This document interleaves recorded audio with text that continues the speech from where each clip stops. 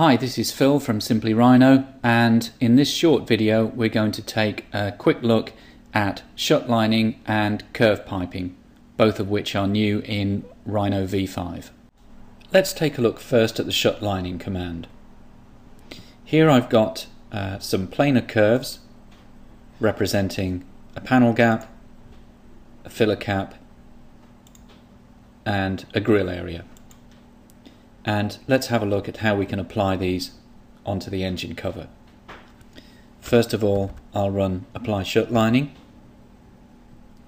pick the object onto which I want to apply the shutlines, then configure some options. Here I'm specifying a radius of 2, a round groove profile, and selecting the option to pull the curves onto the object, and then I'll pick a couple of the curves in question and enter twice, and then the command will start. It takes a little while for this command to complete because of the very tight mesh settings I have in this file, but shortly you'll see the command completes, and if I switch to rendered view you'll see the shutlining represented as a rounded groove with my chosen diameter.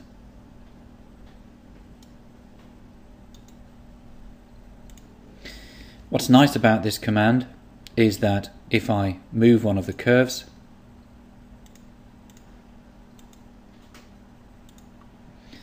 then the shutlining will move with the curve.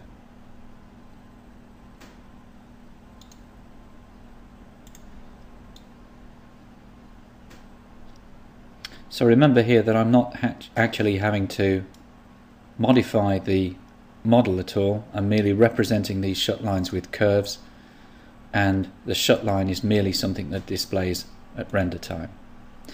If I want to add existing curves to some shutlining, I can again run the command,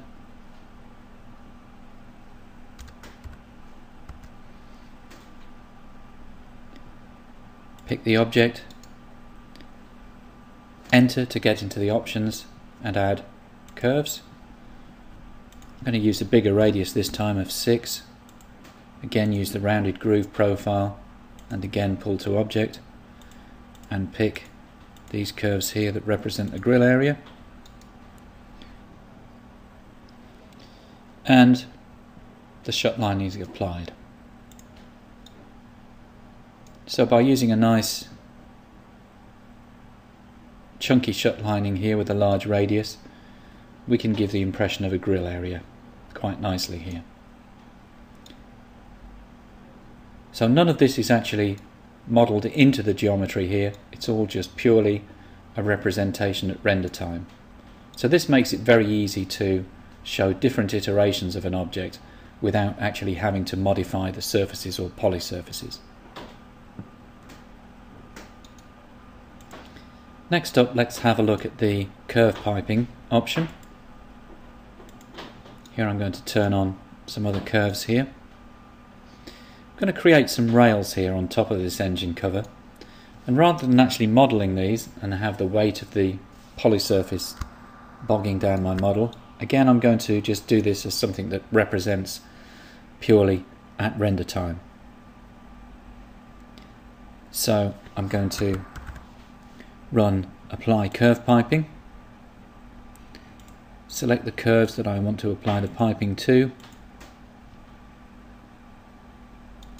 enter, specify a radius, whether I want them faceted or not, the number of segments that I want, which will affect the smoothness, and the type of cap that I want here. And then I can let the command run, and my pipes will be built.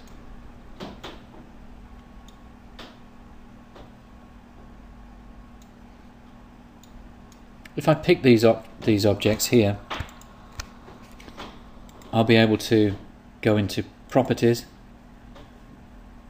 and curve piping has its own properties here, and for example I can very easily increase the radius of these pipes here. So again,